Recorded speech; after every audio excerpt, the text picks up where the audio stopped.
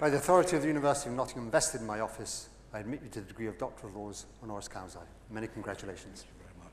Thank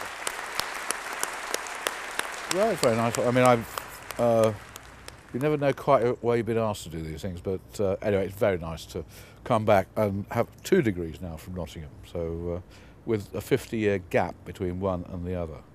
I came here in 1961 and I studied industrial economics, which probably was one of the few courses like that in the country at that time.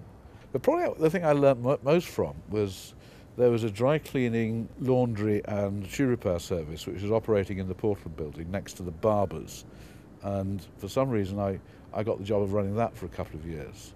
So I learnt a lot for that. I remember a bit about the 6 lectures a week I went to, and I got a degree, so it was fine.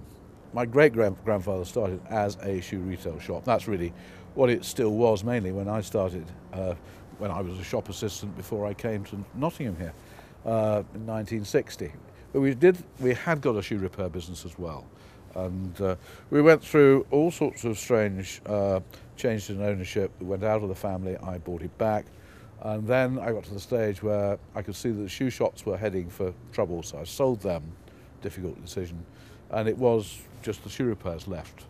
We had to add keys because shoe repairs, there just weren't enough shoe repairs going around those days, so that's been a declining market. So we did keys. That led to saying, well, what other things can we do? And we did engraving.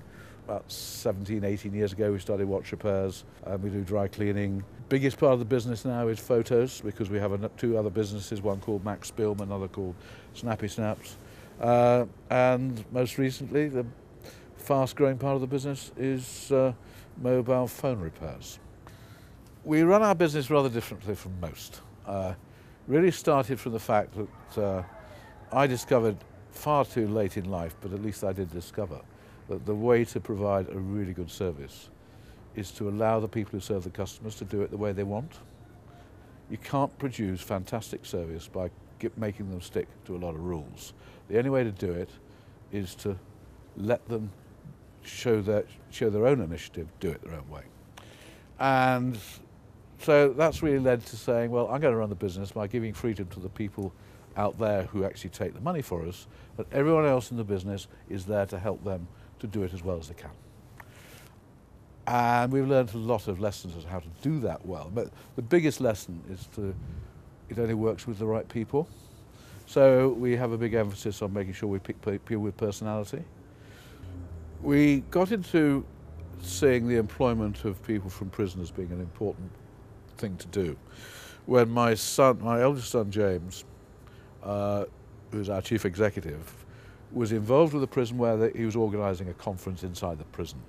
And he had to go the week before to set everything up, and the guy who showed them round impressed him so much, he said, here's my card, when you get out, give me a ring, I'll give you a job. That guy called Matt is still with us.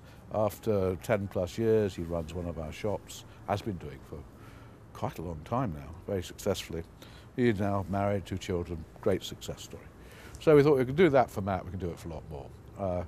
And we've been going about it steadily for the last 10 plus years. We now have 400 people who are involved in what we call our foundation scheme. 100 of them are in prison, in workshops. We've got training workshops and actual workshops, so they're all people who are doing a job in prison which we organise with the promise of a job offer when they leave, an interview. We've pinched a lot of ideas from other people, like the holiday homes, and everyone who works for us gets their birthday off, and we have a hardship fund to help people who get in financial trouble. But the Dreams Come True was just sort of quirky idea, really. I just said one year, every month I'm going to make someone's dream come true. So you let us know what your dream is. It might have been going off to Australia to meet a relative they've never seen before, or lots of requests to go to Disney, obviously. We fixed someone's teeth, which probably didn't need doing, but that's what they really wanted. But a whole measure of things, so that's. But we like giving people surprises, nice surprises, because if people are great, there's nothing too good for them. You just want to love them to bits. If you're taught at university, you think the tendency is to suggest there's some sort of great process and a set of rules ready to work. life isn't like that. It never works out quite the way you expect. And you've got to actually do it your own way. And the most important thing to do if you're running a business is to pick the right people to have around you and trust them to get on with it.